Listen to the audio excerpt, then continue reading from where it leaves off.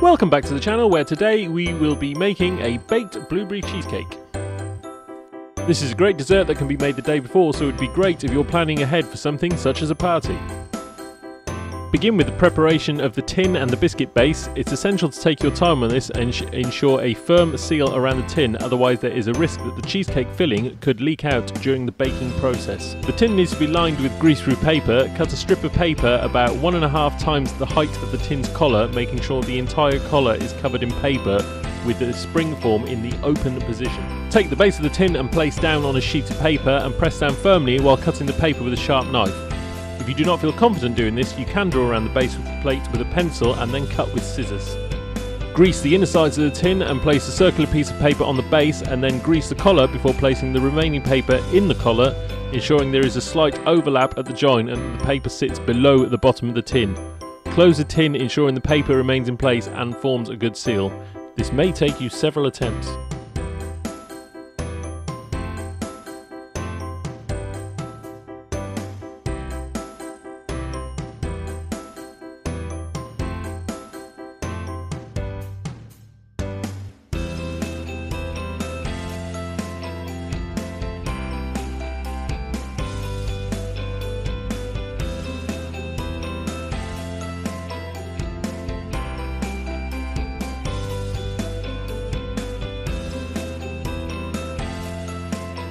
For the biscuit base, take the digestives and place in a food processor. Pulse several times until a smooth breadcrumb texture is formed.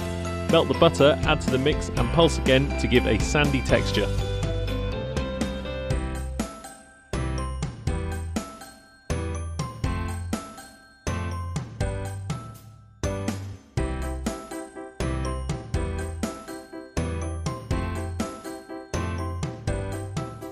Place the biscuit mixture into the lined tin and press down firmly, ensuring the depth is even across the whole tin.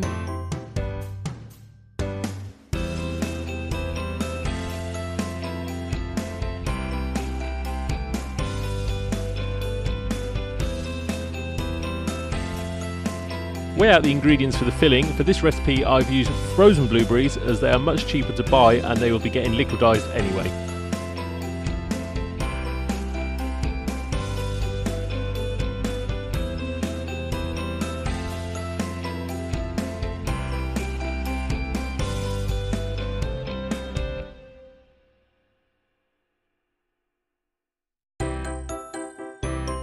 Blend the blueberries and the eggs before adding to the cream cheese, and finally blend in the sugar.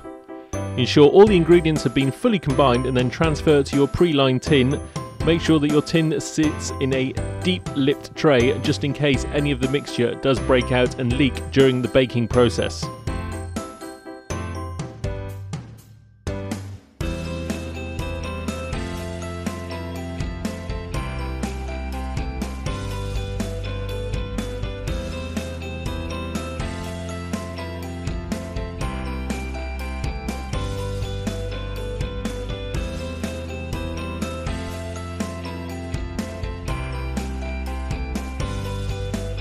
Bake at 150 degrees Celsius for exactly 1 hour, remove very gently from the oven and allow to cool at room temperature.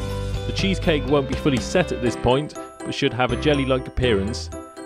Make sure during the cooling process that any movement of the cake is kept to a minimum, and when at room temperature, transfer to the fridge to cool and set fully. When ready to serve, release the spring on the tin and gently remove the paper collar. Slice the cheesecake into 8 slices. Always wipe the blade of the knife after every cut to keep a clean line on the cake.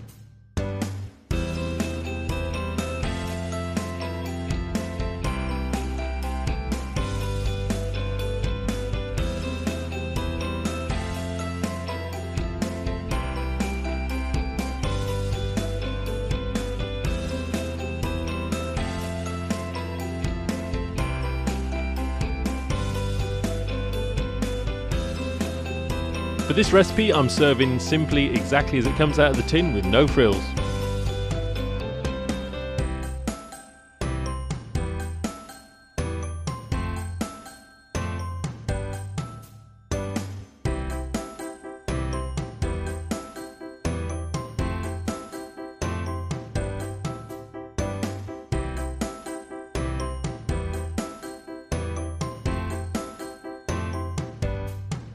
Thanks for watching. I hope you enjoy making your own cheesecake. Be sure to like, share and subscribe to the channel, and for more homemade recipes check out one of my other recipes on screen now.